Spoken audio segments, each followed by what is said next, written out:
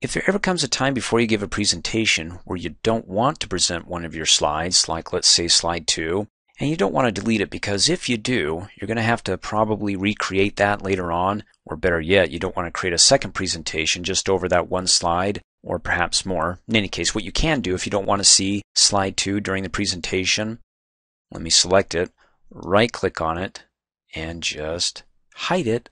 Click on it. And which one of these is not like the other? Well, it's this one because, first of all, you can see the thumbnail is kind of milky there.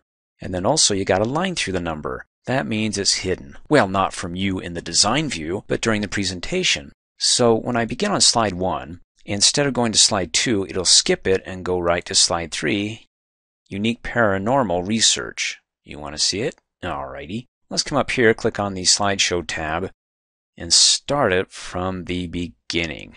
So when I go ahead and I click the mouse, it goes right to Unique Paranormal Research and it skips slide 2. Oh, isn't that fun? Let's go ahead and hit the escape key. And here's a way around that. Like let's say during the presentation, you're on slide 1 and you've already hidden it and you don't want to go, oh fudge, hold on guys, let me go ahead and go to the design view and right click to unhide that. Instead, during the presentation, if you get like a surge of inspiration, you're like, hey, they really ought to see slide number 2, then this is what you do. So slide 1, from the beginning, folks, what you can do is you can hit the letter H key, and that will reveal the next hidden slide. It only works for the next slide that's hidden. So when I hit H, it advances, and it reveals the hidden slide on our website. And then when I go ahead and hit the space bar, it advances to the third slide, Unique Paranormal Research. Let's go ahead and hit the escape key, and you can do more than one slide. You can go ahead and click on 4 and 5 and right click both of them and hide both of them.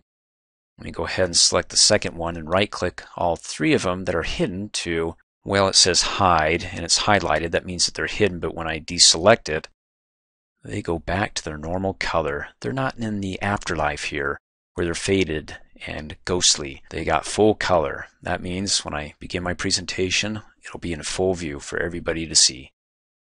Thanks for watching. Hey, as a quick reminder, if you like my video, please give it a thumbs up. You can also click on me and subscribe to my channel to get notified of the latest videos. And for great specials on my products, please see the description below this video.